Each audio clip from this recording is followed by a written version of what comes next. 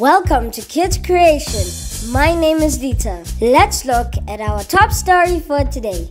A man survives a chilling encounter with 3 lions, but it turns out they were on a hunger strike.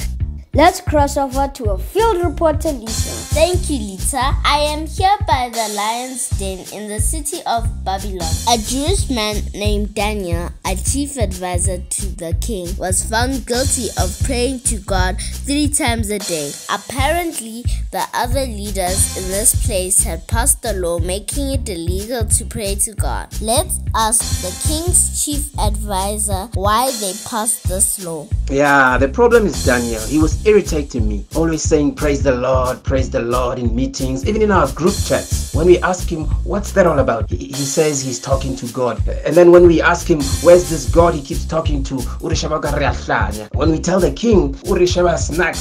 So we made a plan. We made this praying of his illegal. We knew he continued because he's stubborn. So we made sure that he faces the full might of the law. Wow, thank you, sir. Wow. Is that Daniel working out? Yes, Daniel is working out without a single scratch on him. Oh my goodness. Everyone is cheering and praising. Here are the lions. Lion, were you not hungry? I thought they keep you guys hungry in there. You see, ma'am, I can't explain it. There was an angel or a holy man or something holding our mouths in there. I couldn't even open my mouth. I tried to flex, but nothing was moving, man. Nothing. I was so hungry. Wait. Let me speak. I know exactly what happened in there. You see, Daniel, I know exactly what to say. He has superpowers. Hi, man. You don't even know what you're talking about. Sorry, miss.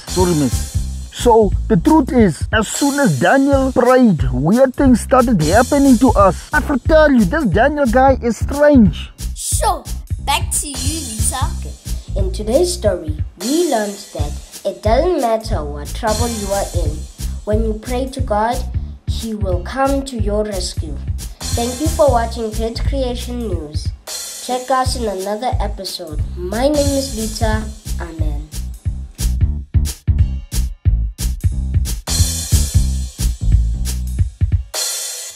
Mommies and daddies, please remember to subscribe.